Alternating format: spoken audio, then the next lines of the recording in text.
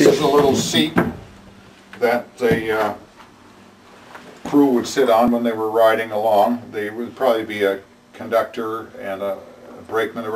Pictures show 2 or 3 people actually operating these.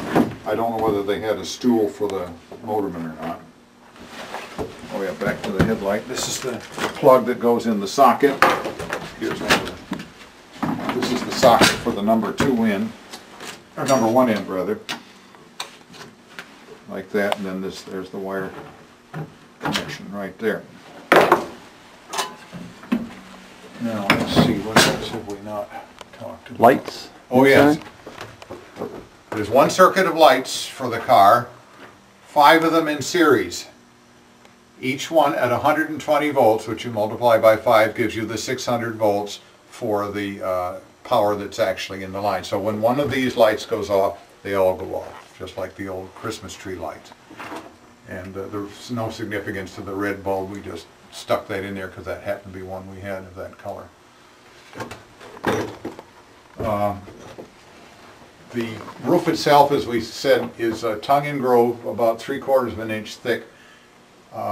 This is gray. I don't know, but I'm beginning to suspect as I look at it that white was something that we put on, because you look over here, the gray appears to be more of the original color, which is probably what the York Utilities put on it. Maybe it was left varnished when the car was first built.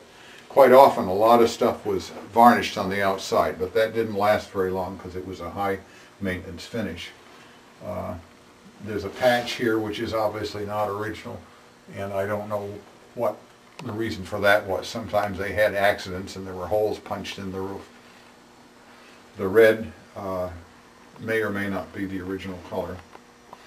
On the window sash there are lifts. Some of the sash lifts are here. They would have a little bit of a small lift here with a tab of leather, so you could lift it up, pull it in, and then drop them down into the sides.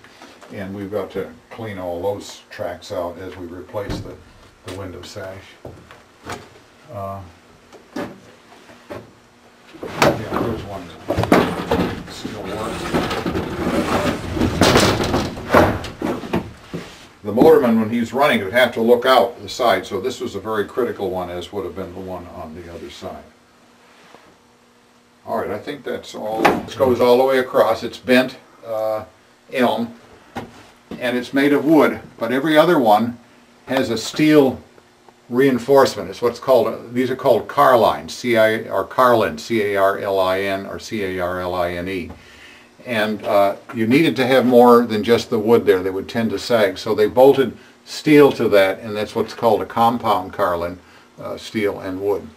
And they look to be in pretty good shape. One of them here was patched by somebody along the way, and I'm not sure whether we'll replace it or what. I see some splits and so forth there. We'll find out when we get into it.